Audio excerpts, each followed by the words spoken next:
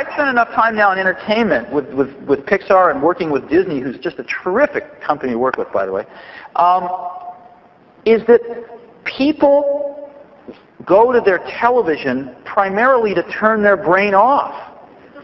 You know, I used to think, like many of you maybe might have thought, that there was this giant conspiracy of the networks to put mediocrity on television and dumb us down, right? Did you ever think that? I thought that. I thought it was a giant conspiracy to rob the American populace of their mind, if not their soul. But I then found out the truth, which is far more depressing. Which is, the networks give people precisely what they want. And the reason people want this stuff is they come home from a long day. You know, they have dinner with their kids and they're fighting and they get them to bed and they just want to turn on the television and turn their brain off for half an hour, right? Do you ever do that? I mean, I must admit, I don't watch much TV, but I do that every once in a while. After a long, hard day, I will turn on the TV for half an hour, and it really does turn your brain off. And so people go to their TV to turn their brain off for the most part. People go to their PC to turn their brain on. When we look into the history of art, what we find is that in all versions of art from all cultures, everywhere around the world, some themes crop up the same as they've always cropped up. Now, some people who are more religious than others tend to want those themes of religion to be the only themes represented. But this is not how reality works. Because of course, if that happens, that is to deny what reality is. Wearing rose-colored glasses to look at the world, and the world cannot be seen in that way. Not if we want to tackle actual problems. Now, I remember playing this video. And I would just like to remind everybody, in case you forgot, what 18-year-old Black Americans were creating long before an Ice Spice came around. There was the music that I grew up on. There was Lauryn Hill. Lauryn Hill in the Sister Act was about 18 years old when she sang like this. That is the Black culture that I recognize. That is the sound of Black music that I recognize. And everything around us, again, not just Black culture, but in American culture, has been in a full steep decline. We're all recognizing it. And now it's time for us to try to accurately identify who is sitting behind this, who wants to see America fall, because it is so obvious that that is the implicit goal here. The only goal of the artist is to make good art. And the only goal of the people who sell art is to make money. Together, you get this back and forth where both of them will resort to controversial topics. And if we go and read some Black artists from the past, you will find themes of love that are not some beautiful monogamous thing that you wish was always represented in the past. Remember, controversy about music started a long time ago, way before we even had recording materials. I'm talking about back thousands of years ago.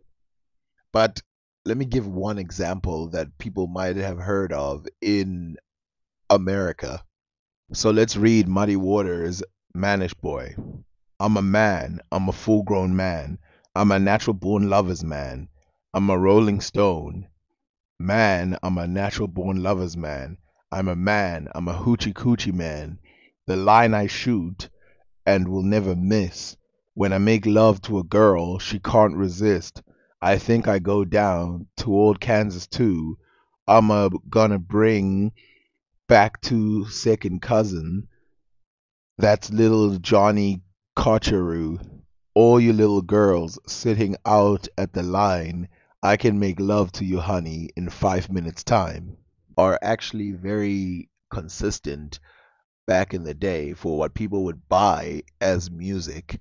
And it's funny because she played, you know, that other singer singing a godly song as if that's what all of Black America was, which this is the entertainment industry. It's different than just Black culture. There's a difference between Black culture and Black culture ingratiated in entertainment where there's incentive to perform in a different way than you would in real life. And of course, there is a difference between good culture or whatever you want to call it, like religious and non religious, secular music. Secular music tends to have these themes. What other themes would they have?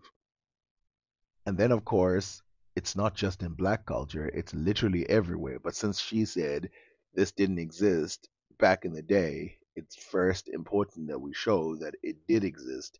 And a lot of these people say that black culture back in the day was this perfect thing where the people never engaged in stuff like this. But have you ever seen the girls dancing at the Cotton Club? They literally twerk in there. Another more subtle example that is different than the ones that I will show later, where they just start throwing F words everywhere, is this one. It's called The Twist by Chubby Checker. Now, if you're not 5, you already know that this was just a euphemism for intercourse. You see there, twist, baby twist. Oh yeah, just like this. Come on, little miss, and do the twist. My daddy is sleeping and my mama ain't around.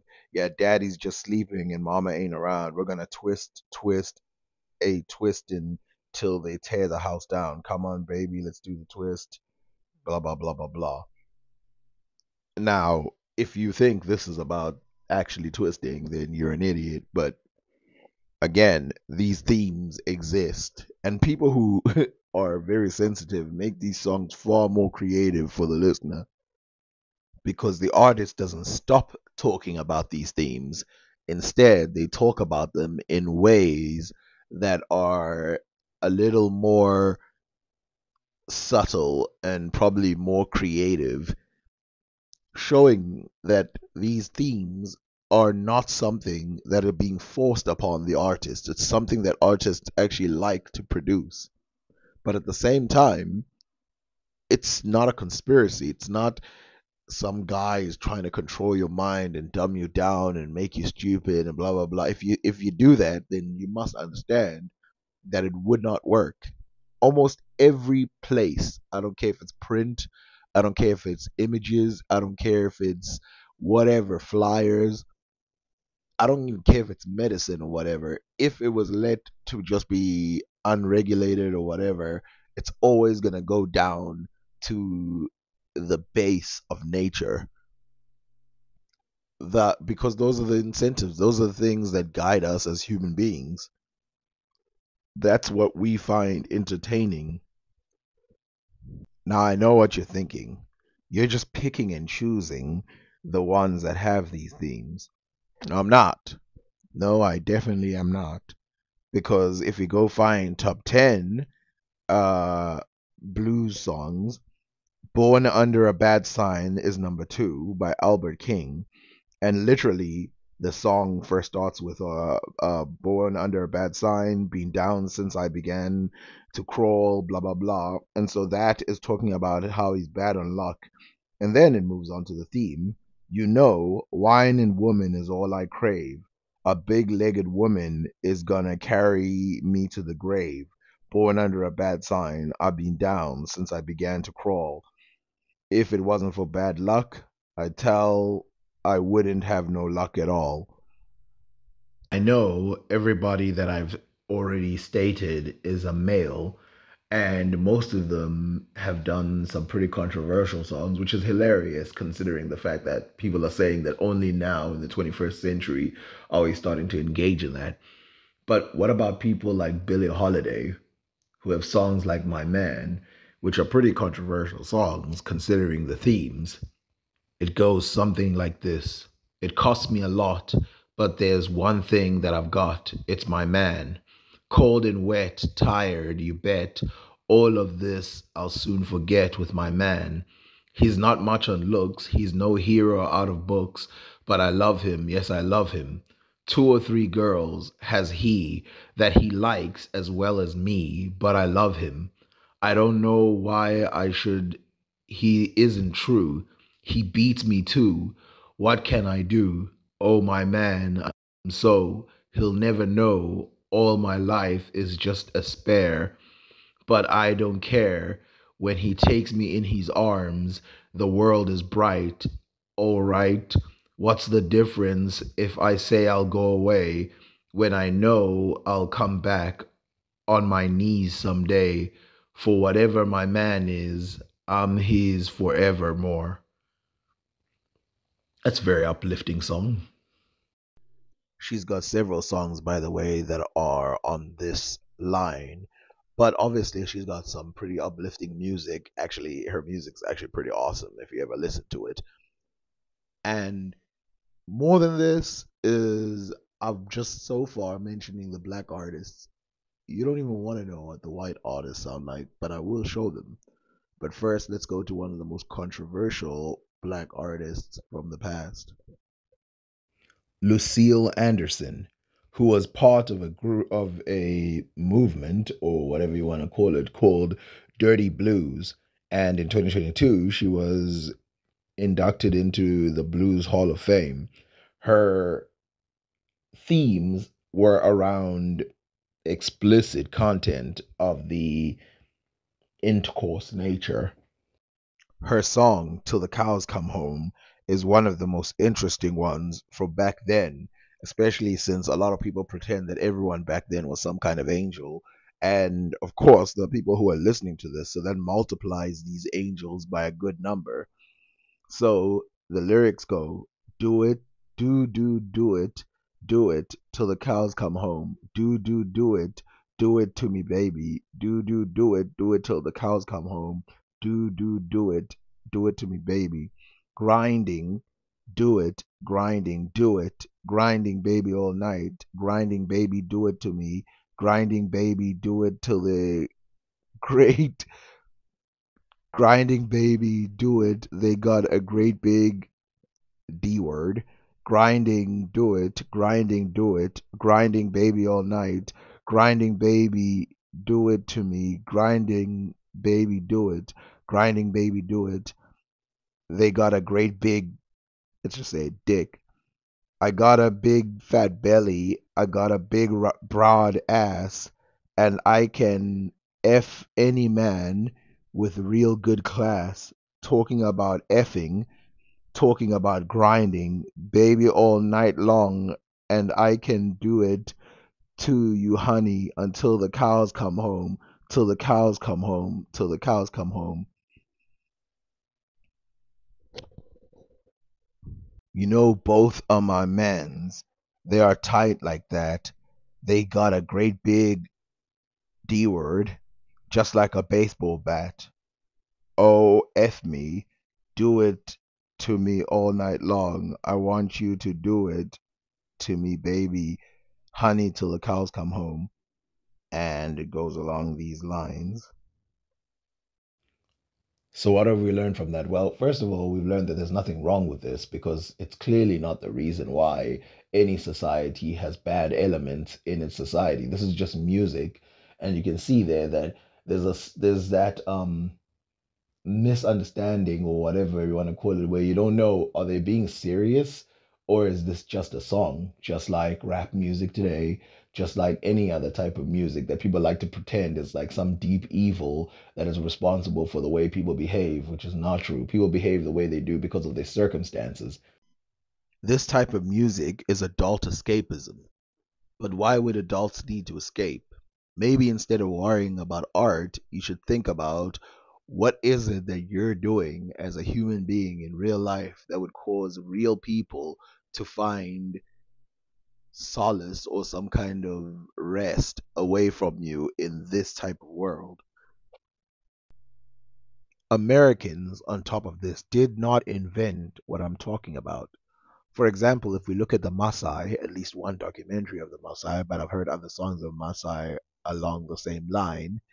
If you look at the tribal songs, not the ones that are, commercial, which are going to be well made for a certain type of religious audience to give them a certain whatever.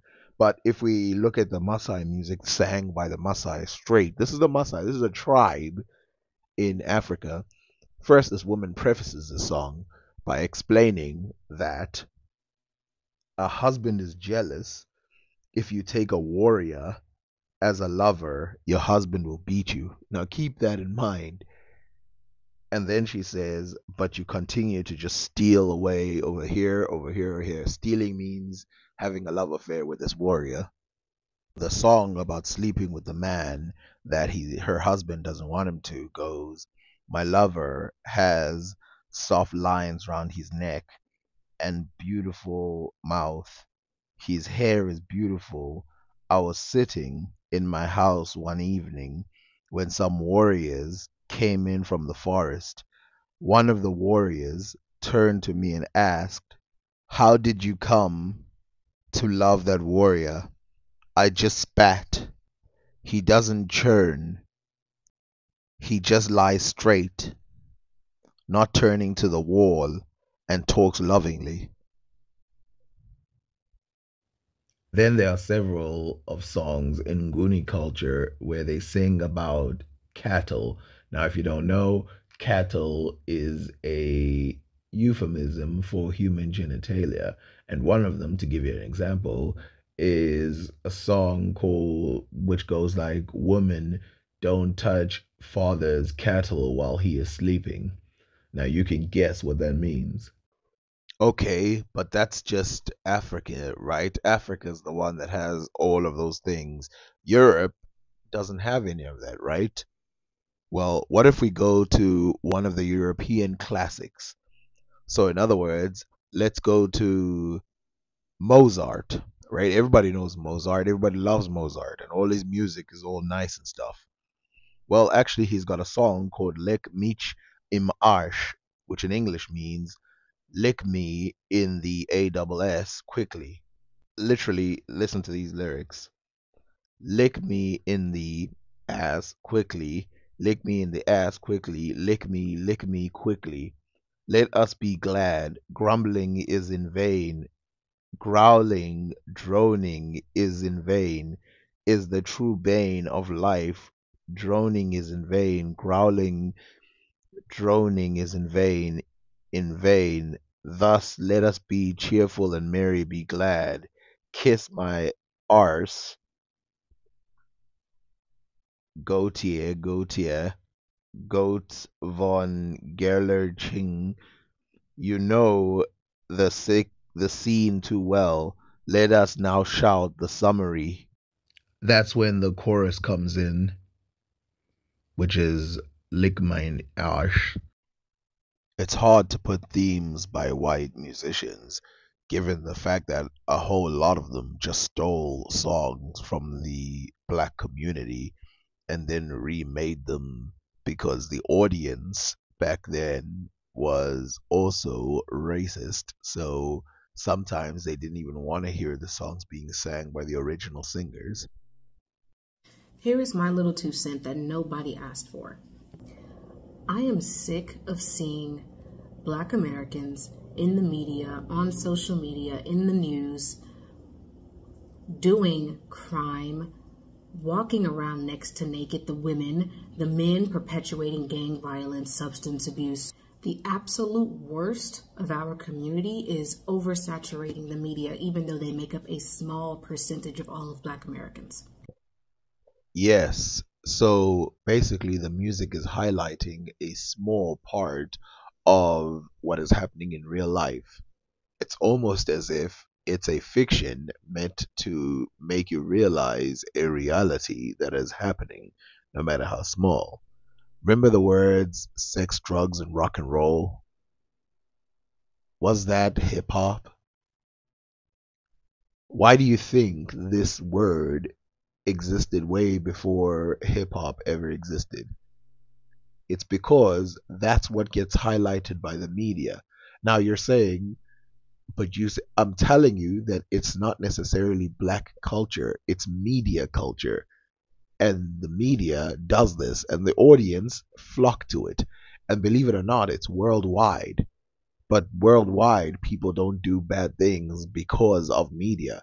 They might do some things because of media. For example, I've seen people take up martial arts because they watched a martial arts movie. I've seen kids literally start, you know, going bang, bang, bang, bang with their fingers when they watch some action movie. But there's a difference between that and actually going out and committing crimes, which happens because of what area you're in and how you're raised. You know how I know? Because I've watched a bunch of movies and music from America that is controversial as hell, and I've never done none of these things. In fact, I've never even thought about doing any of these things. The decay of our morality within Black communities has been slowly declining over the past 20 years, and no one is talking about it, no one is saying anything about it or trying to address it. And if you do, you are often told that you're policing Black bodies. If you say Black women, stop getting on the internet and in the media, twerking, walking around with little clothes on. People tell you that you're policing bodies, policing Black bodies, or it's respectability politics.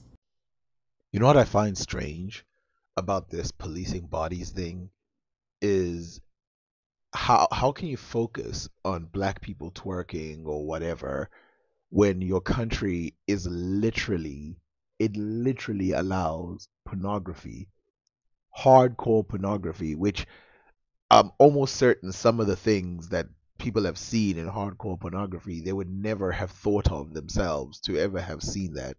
Why not call that out first before you go anywhere near, oh, women are wearing skimpy clothes? Now, don't get me wrong, I respect black people who want to check other black people for doing wrong. But what wrong has been committed? You're talking about the media, something that doesn't even represent reality, as you mentioned in your thing in the beginning. If you are Black and you speak your piece on what we're seeing in the media, if you don't like seeing the low morality that is often portrayed about the Black community in the media. I hope she says you pick up the remote and change the channel and don't feed the beast. Because, of course, if you feed the beast, then they have more incentive to continue that type of content. From the trap music to the Black women twerking in music videos and all over social media, the Sukihanas and the Sexy Reds of the world. If you are Black and you take issue with it and you talk about it, you are usually called bourgeois, sadiddy, uppity, it's respectability politics, you're policing Black bodies and the like. And it's like, no, I'm Black too. And as such, this being my ethnic culture as well, I have a right to have something to say about what I'm seeing going on. Your average Black American is a middle-class, working-class, blue-collar Jane and Joe. Correct. Now say it with me. Despite the fact that there's all this degeneracy in media, your average Black person is a middle-class, hardworking, well-respectable, just wants to live their life person. In spite of it. Doesn't matter that it's there. It didn't affect the majority of Black people. It's almost like there's a certain type of Black people that gravitated to it because they were living that type of lifestyle anyway. The ghetto subculture, Black ghetto subculture that we see often portrayed and over inundated and oversaturating the media, those Black Americans make up a tiny, tiny percentage of Black Americans as a whole. But somehow they're in the media, overcompensating in the media, oversaturating the media. Yes, but when we say we want lawyers and blah blah blah Black people in random movies, we're called woke, and we're told that hey, let actors act. Let people just do what they want to do. When we want to portray ancient Egyptians, there's a whole right-wing frenzy about it. Literally portraying queens from ancient history, there's a huge frenzy about it.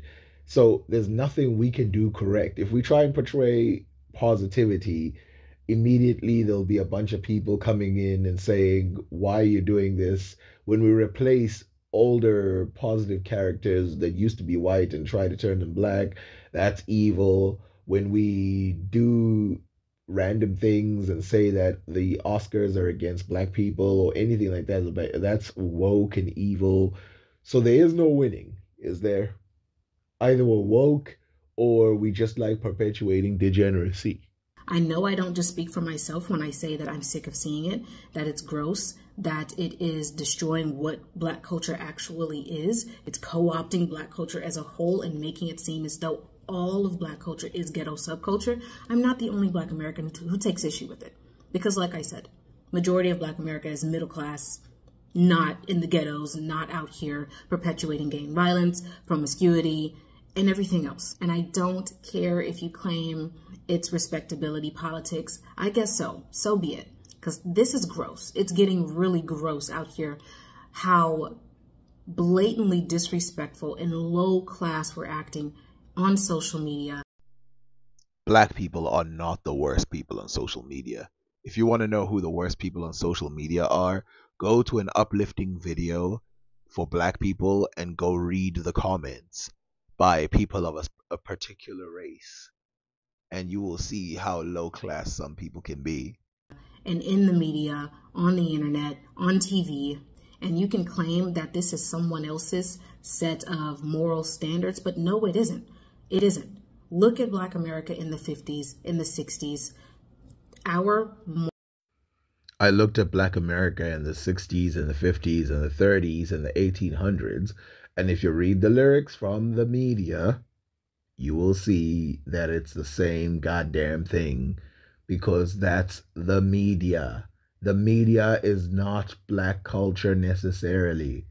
It's a reflection of some form of Black culture that is being highlighted by the media because of people wanting to see controversy and party music as it's been since the beginning of history. I know some people are going to be like, what about the Beatles? The Beatles were not uplifting. They promoted drugs, sex, rock and roll, and other stuff like that. I know that it sounded good, and they had some good songs too, like everybody else, but they also had their pretty nonsensical songs, which got millions of buys. I was going to say downloads, but they lived back in the day when you could actually make real money by degenerating society, supposedly. But for some reason, the white community did not suffer this great fall that these guys are talking about, even though there's a whole bunch of poor people in America who are white, but somehow, they're surviving. Moral standards back then drastically different from what we have today, or what we're convincing ourselves is a moral standard today. Every racial group on the face of the planet has their own ghetto subculture within their respective racial and ethnic groups. This is the case for everybody everywhere. White people, Asian people, Mexican people, you name it. The difference is that those racial groups and those ethnic groups do not allow their ghetto subculture to co-opt the entire culture as a whole and to represent the entire culture as a whole. They don't allow it. They don't? What about all the mafia movies that came out? Or any of these other gangster movies like Scarface or any of the stupid stuff that was going on? You're telling me they really don't do that when they actually do? Go look up how many movies they have about literally cocaine and all the stupid stuff that people do. What about teen movies? Remember those? Those were all over the place. If you're saying the majority population discriminates and stereotypes the Black entertainers into a funnel, which by the way they do with Asians and everybody else, and then they don't give roles that are more diverse, then I agree with you. If you're saying that Black people are so dumb that they just mimic the media and degenerate their culture while everybody else can handle having their culture literally be degenerate, and I'll say it again, you live in a country where they allow hardcore pornography.